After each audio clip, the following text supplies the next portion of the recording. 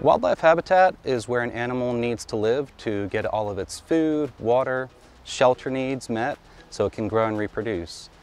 One of the issues is that habitat loss and fragmentation is a serious threat to wildlife, not just in Alabama, but around the world.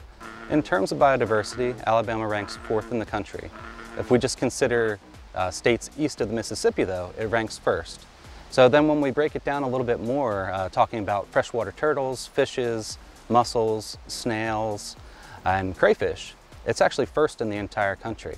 So there are 2 reasons for that. One is the diverse geologic history of the state. So we have many different habitats here in Alabama. And besides that are all the aquatic resources. So if you think about the species that I mentioned, many of those live in water. And it's to the point where some people call Alabama America's Amazon. Research and science allows us to better sustain our wildlife because it really provides that roadmap as to how we should manage it. Whether it be something like the red-tailed salamander, which you can't find anywhere except a tiny portion of the state, or things like white-tailed deer or turkey. Not all land is created equal, so some land will have higher conservation value, and by using that science and doing that research, we can determine where. But also for people that like to hunt. You know, game species, they need to be studied. We need to know how many we can take from the population, so the state can set bag limits and set seasons and allow us to go enjoy the outdoors. It's important to conserve and protect wildlife habitat for a couple reasons. One is that we have incredible biodiversity. We have species that are found in Alabama that you can't find anywhere else in the world. Another reason is to keep common species common.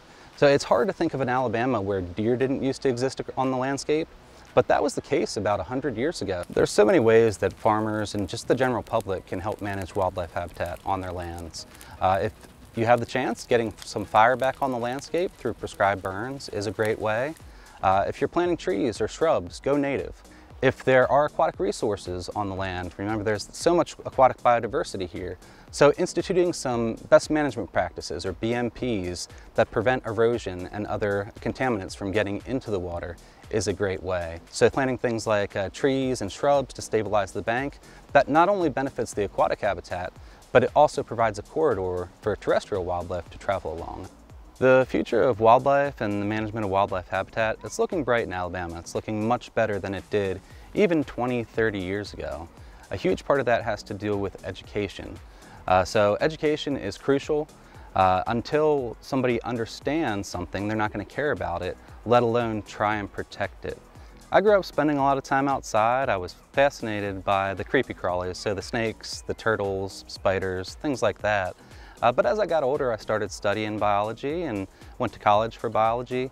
But after that, I realized I could just spend the rest of my career in wildlife sciences, working with the animals that I love so much.